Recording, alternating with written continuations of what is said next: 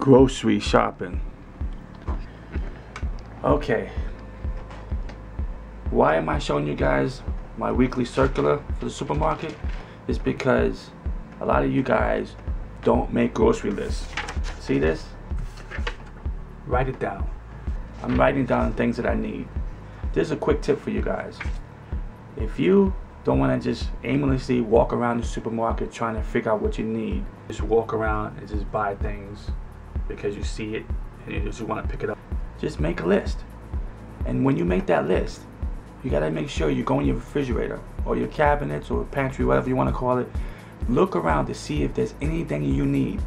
There's always something that I always forgot. If you see you need it, write it down. That way you're not buying other stuff that you really don't need. You know what I'm saying? So quick tip, just write it down. So far I got chicken breast and bananas. And right here, Cinnamon Toast Crunch. Look at that. That's my breakfast right there. 3 for $8.88. Good price. And it's a family size. I don't know if you can see that. Get a little bit closer up there. Can you see that? Family size.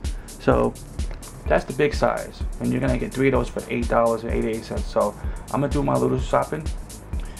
This is probably gonna be a little shopping that's gonna last for a couple of weeks. Now, if you're on a budget, I get it. I've been there plenty of times where I need to save my money and buy only what I need. If money doesn't mean nothing, yeah, you go ahead and buy whatever you want.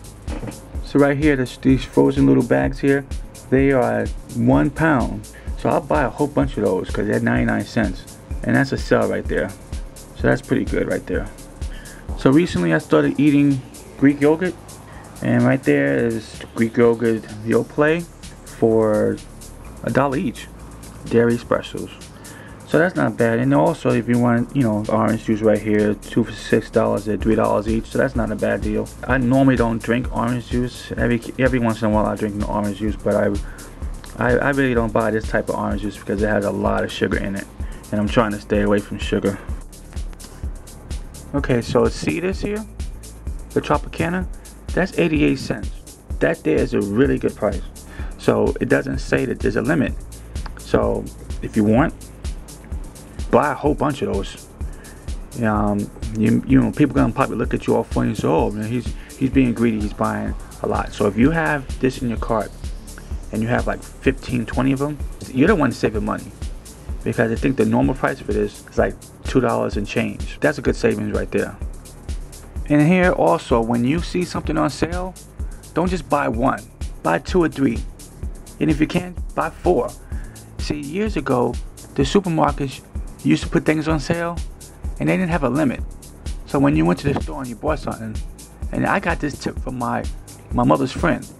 I saw him in the store one day and he was buying, I don't know what it was, but he had a whole bunch of stuff in his cart.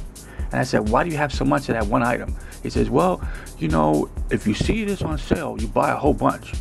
Because when it's not on sale, I don't want to pay the regular price. So he bought, I don't know, maybe 12 cans or whatever it was. But he saved a lot of money because he don't have to go back to the store and buy it at the regular price. So supermarkets started getting slick to this.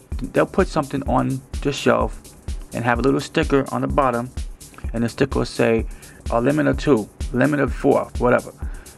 Now that's to stop people from buying the whole entire shelf, and now nobody else can get none.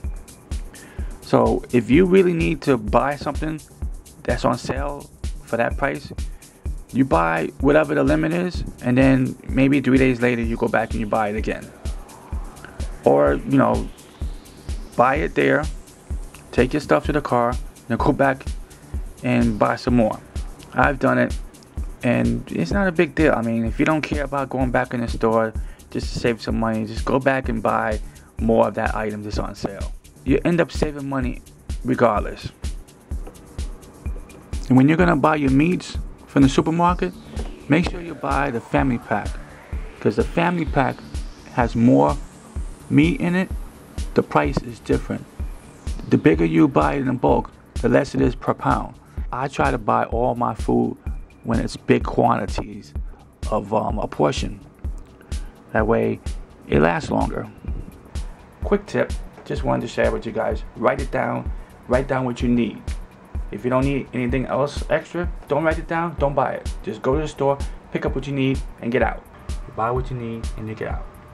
That's it. See you guys next video.